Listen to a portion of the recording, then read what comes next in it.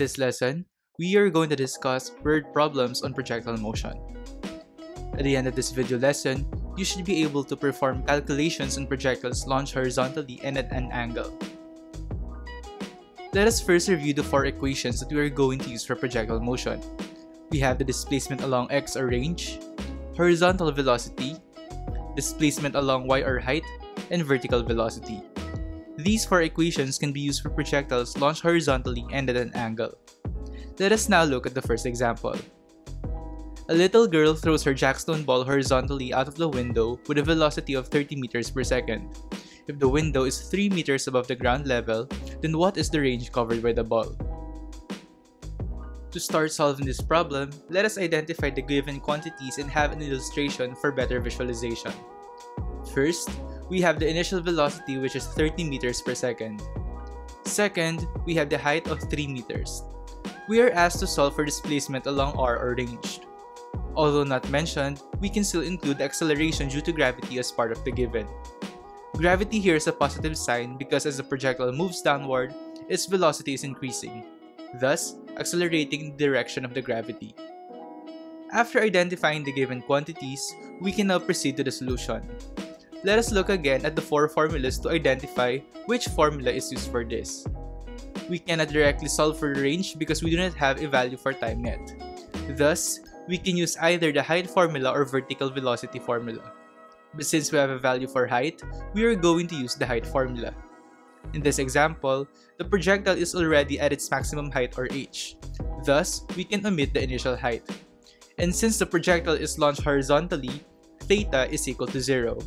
Getting sine 0, we would also have 0 for the product of v0, sine theta, and time. Thus, this becomes omitted.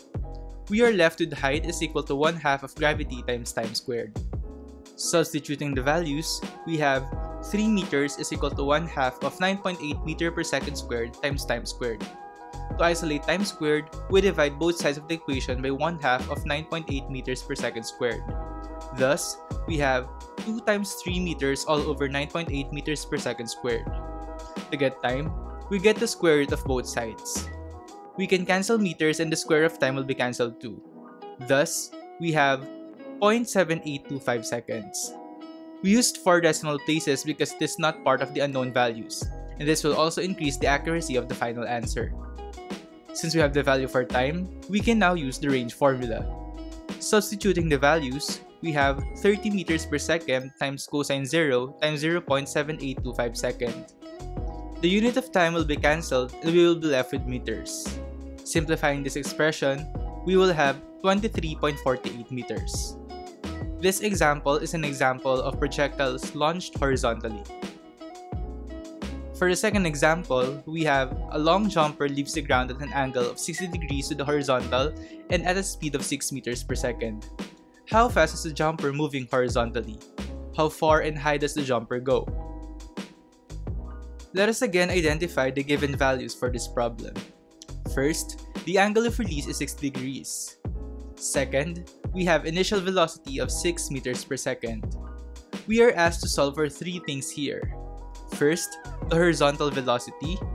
Second, the range. And lastly, the maximum height. We will include gravity again in this given, but in this case, it has a plus-minus sign because it depends on the direction of the projectile. Let us now solve for this problem. First, we can directly solve for the horizontal velocity because the other components are given.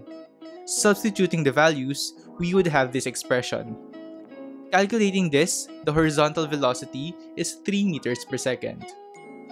Second, we will solve for the range and height. However, both require time. And the only equation that could give us the value for time now is the vertical velocity. Although we didn't have a given value for the vertical velocity, we know that at some point, its vertical velocity would be 0. And that location is at its maximum height. Thus, we can substitute the equation as follows. 0 for v sub y, 6 meters per second for v0, sine 60 for sine theta, negative 9.8 meter per second squared for gravity, and the unknown value for time. Gravity here is negative because it is still opposing the pull of gravity at maximum height. To isolate time, we should first subtract 6 meters per second sine 60 to both sides of the equation. Next, To completely isolate time, we should divide both sides of the equation with acceleration due to gravity. Before calculating the answer, we will first cancel meters per second.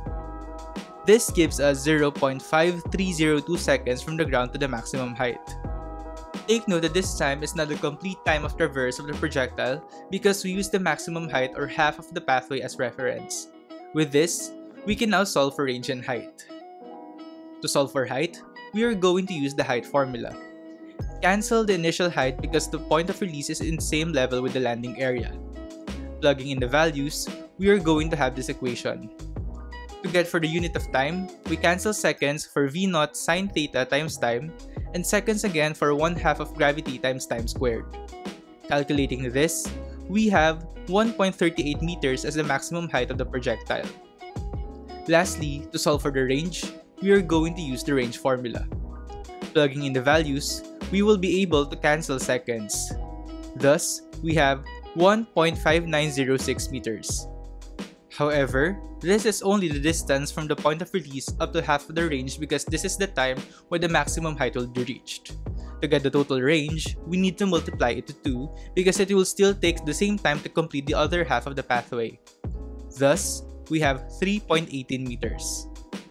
This problem is an example of a projectile launched at an angle with the point of release being on the same level with the landing area. Now, let's discuss this problem. A volleyball player receives a service ball at 30 degrees and at a height of 2.10 meters at 3.40 meters per second. What is the maximum height that the ball will reach after being hit? For this problem, we are given the angle of release of 30 degrees. The height of 2.10 meters stated in the problem is not the maximum height. Rather, it is the height where the projectile was launched. Thus, we have h0 is equal to 2.10 meters. Lastly, v0 is equal to 3.40 meters per second. We are asked to look for the maximum height of the projectile. Again, we will also include the value for gravity. We are going to determine which sign to use later. Just like in the previous problem, since time is needed to solve for the maximum height, we need to solve first for time. Thus, we are going to use the initial vertical velocity again. And since it is easier to get the half of the time of the projectile, we will use the maximum height that would give us a 0 vertical velocity. Substituting the values, we have this equation. To isolate time, we will subtract both sides by v0 sine theta and divide both sides by gravity. Gravity here is negative because it is at the maximum height.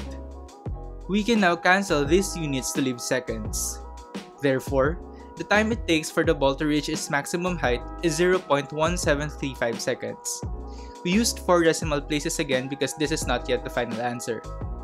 Lastly, to solve for height, we will use the height formula and substitute the values for the given. We can cancel seconds from v0 sine theta times time and seconds squared from 1/2 of gravity times time squared. Therefore, the maximum height of the ball is at 2.25 meters. This type of problem is an example of a projectile launched at an angle in which the point of release and landing area are not on the same level. Let us now review the following key points for this problem-solving discussion. First, trigonometric functions are used to calculate projectile motion. Second, vertical velocity is 0 at maximum height. Third, the sign for gravity depends on the direction of the projectile. And lastly, initial height is 0 when the point of release is on the same level with the landing area. And that ends our discussion on word problems on projectile motion.